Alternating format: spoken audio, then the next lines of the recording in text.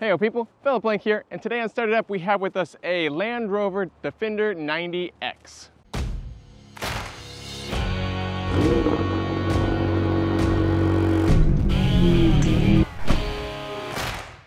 Now the 90 model versus the 110 is the wheelbase, whether it's 2 or 4 door, coming in at 101 inches as opposed to 120 with the 110. This is in the Pangea green, and the X package on it is the black accents, the black hood, roof, wheels, and all of that to go along with it. Now, a confusing part of the Land Rover models is they have all the different packages and then the different models on top of that. So you have your base model Defender, then you have your X-Dynamic model, and then you have the X model. And then within those models, you can get a bunch of different packages, whether it's the S, the SE, and that HSE, and that's kind of changing what engine is put in the vehicle, along with the shocks, a couple other accessories, what comes stock on it. Now the X model comes with the dynamic air suspension, and then it comes with a lot of the premium upgrades automatically put into it, so you don't have to add them on. At first, I was not really a fan of this car when it came out. I was like, yeah, maybe, maybe not. But after having driven it for a while, it's become one of my favorite vehicles to drive, just the overall feel of how everything is. Now, definitely with the base aluminum wheels and some of the other colors, or say a white roof, I think this thing can go beyond, and I'm not even interested in it. But with the X package and all the black accents, I really think it cleans up nicely, and it has a really elegant silhouette. Now, with this being a Defender, Land Rover is cutting ties, and they have really no intention of bringing back the ladder style, legendary Defender of the past. That's a 40-year-old model, and with this, they're kind of stepping into the future, saying this is what we want a capable SUV to be. It's not as rugged off-road as those at all, but it's still very capable. Now today, we're not going to be taking this thing through its paces or any of the off-road capabilities. It's purchased more as a road car. That's its daily use. But if you're willing to take it off-road, it does have all the capabilities of the all-wheel drive, the locking diffs, the deeper fording heights, a lot of those extra packages just to say it's an off-road vehicle. I doubt you'll see too many in the overall sale of these cars being pushed to their limits. Now, one other addition on the X package is the engine, which is the P400 engine from Jaguar Land Rover paired.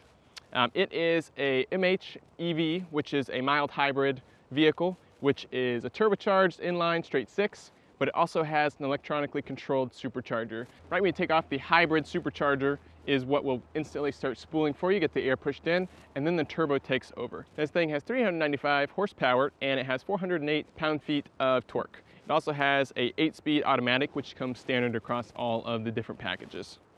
So starting up with the engine, latch here in the middle, easy to lift, nothing special to look at. And one thing, your battery is in the rear underneath the jack, but you do have access up here for jumping. To me, the front kind of has a silhouette of like a lizard, kind of like a Komodo dragon. You get those square lights, kind of like the eyelid. Not a bad overall look. Now your fording depth is 900 millimeters. It's about, I think, like 35 inches or so along the edge. Now a lot of the cars will come with the package to have the little inlay cargo inserts, and then you have an outdoor exterior flip out where you can put some more like kind of like a toolbox. But I think the silhouette looks quite a bit better just with the all black sleek sides. In addition, you have this top window here running along, and then that's extra light on the interior. Now all over, you do have cameras hidden in the mirror. You have camera on the roof. You have sensors all along the edges. So that is your backup reverse camera on the roof there. And then the lights all go matte. There's no color on them. Now one thing I love about this vehicle is, since it's all completely new, they just put so much effort, you can tell, into thinking about finding spots for stuff built in. So right here, you have the little hazard triangle to set on the road, made by Jaguar, since they're the same company together. That's built into your back there. In the rear, you do have your fuses all tucked away on there. You have a standard 110 outlet here, 180 watts. And then on the left side, underneath my gloves here, you got your 12-volt cigarette lighter style.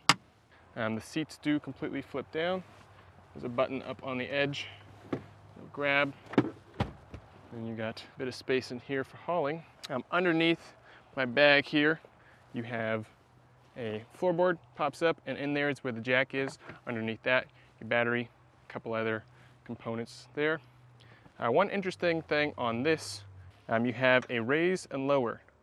So this has to do with your suspension system. So I'm holding it right now, the car is going up completely. That is for your hitch. The car gives you about 2 or 3 inches of lift. Just holding this button, and that will allow you to raise up into your ball like that. The rear end is completely lifted up. And then now you can easily hook up a trailer, drop the jack there, lower it back down. But yeah, the door is very heavy, so it's got a lot of weight to it. Now we've done an overview of the outside, let's go ahead and get inside and start this baby up.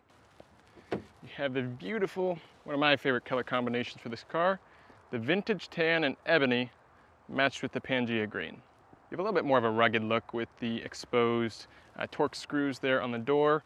You have a lot of skeletonized features around. Like here you have just the outer frame. You have that going on down below where you have a hole can kind of drop through. A lot more exposed and kind of gives it a little more truck of a feel compared to the smooth, complete of its standard Range Rover. And then the rear does have a bench seat, can fit adults, and it's a little bit hard to access getting in and out when you pull up to your destination. So to open up the rear, you do have to click this forward button. That'll get you sliding, and since it's on a screw system, it's definitely not quick. So that kind of stings having to wait for that. Once it does get forward, you can flip down the seat, and then you have to climb in and out of this hole. Not the best for kids, no problem. But same class as, say, a two-door Jeep, have a lot more space here in the rear.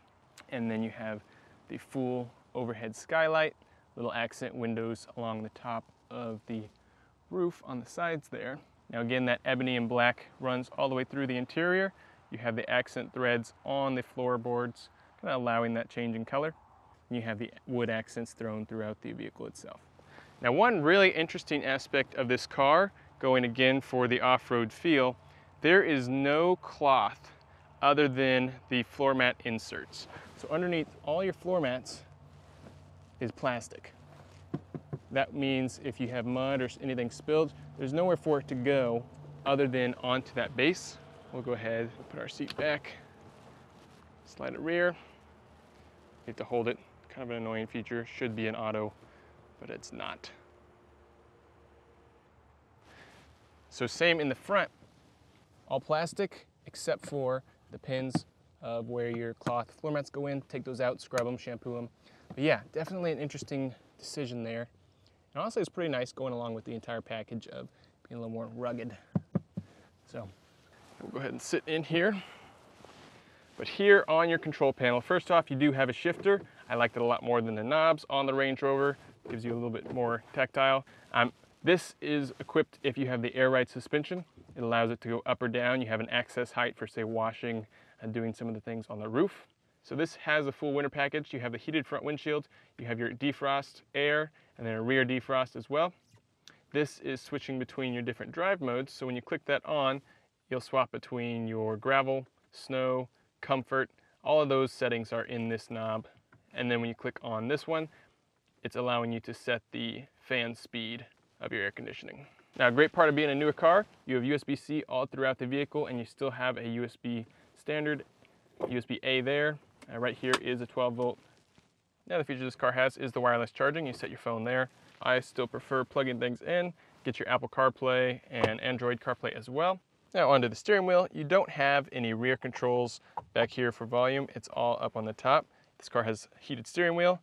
You also have adaptive cruise control there, kind of your lane assists. This is setting your distance between your pacing, and then this is your high-speed limiter. Now it is going to be flickery a little bit on the computer, but this is a very elegant and clean, calm system. I love how the color works well with the car. It's very clean, it's very responsive for a touchscreen. You just have so much capability in the car, things like your cameras all around you. So you can pick what angle you want to be looking at here. So that's a little bit neat. So you can see my entire surroundings. That's super awesome. Useful? Probably not. it's there. So showing your diff locks, you're running on your edges. You can see towing cameras if you want to look back behind you for backing up. But really cool feature. You have phone, your 4x4 intelligence. So kind of just tracking. Right now we're on an angle. There's just so many different pages to go through on this car, and just the interface is so clean and sleek. So we'll go ahead and start this baby up.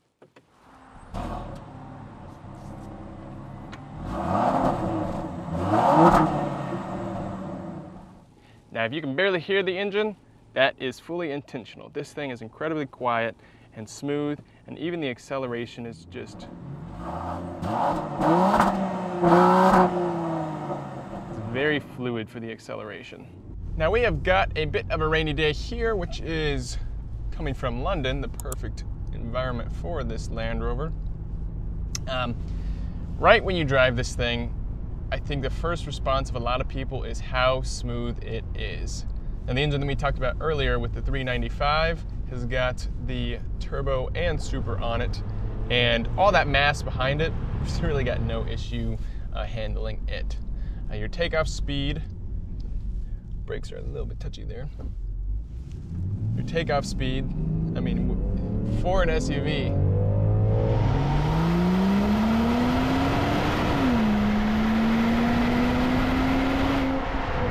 pretty quick. Now the 0 to 60 on this is 5.7 seconds. So this car is by no means light, coming in at 3,800 pounds. It's going to use all 395 of that horsepower to kind of get you launched. And now fuel tank, we do have about a 23-gallon tank of approximately 90 liters. And that will give you a range between 450 and 500, about 30 miles. We get about 20 miles per gallon in this combined. Average probably going to be more 18, 19 from what I've seen, but it's not too bad for what it is. Now the visibility in this thing is a lot better than I would have expected with the way the windows are set up. You don't have much of the A-pillar blocking out your view. You have a pretty flat windshield in the front and sides with your side windows. And then in the rear, there is a rather thick pillars back there, but you do have the tall mirrors, which really help kind of showing that blind spot. And when you put it in reverse, the mirrors automatically flip down. Since your wheelbase is so short, it flips down so you can see your wheels as you're backing up. You do still have the blind spot monitors along with your rear view camera, which is up on the roof pointing back, showing here in the mirror. Running all the time, not just in cruise control, is your lane assist. So you have your heads-up display projecting right through here, and on it is telling you your speed. It has a little speed limit sign telling me what the top speed is. And it also has your lane control, so it'll tell me in green or white when it sees and when it's engaged, and then it'll automatically kind of bounce itself like that, keeping you in the center.